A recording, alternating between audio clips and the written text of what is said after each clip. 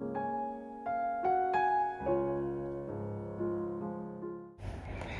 I'm Stanley. I live in Singapore and I work as an educator and counselor of sorts. So I came across this video on YouTube. It's a news channel offering a religious perspective on suicide rates, and I thought this would be very useful for educators, parents, and basically stressed out individuals in Singapore and all around the world.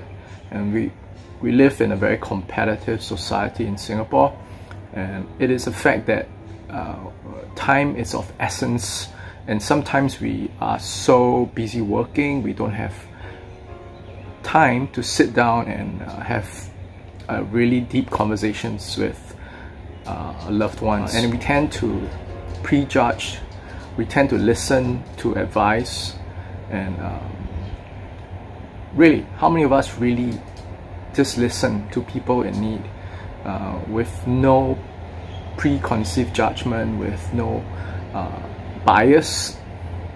And sometimes people who are going through extreme challenging circumstances, all they need is just a listening ear. And I thought these tips offered by this lady, I'm very sure they're very helpful to busy folks like us. Go hear this. Over to the end. So what can we do to help people who are survivors of horrific things and survivors of losing a loved one? Well, first, listen to them. Get them to open up to you. Listen to them without judgment.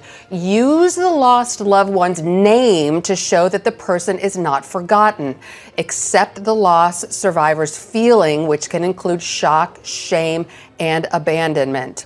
Also, other ways to help survivors: avoid using phrases like "I know how you feel" unless you too are a loss survivor, and avoid telling them how they should act or feel. And finally, be sensitive during the holidays and the anniversaries of the person's death. Yeah, I'm curious if you have and are someone wondering if there are any signs. So pay attention to these.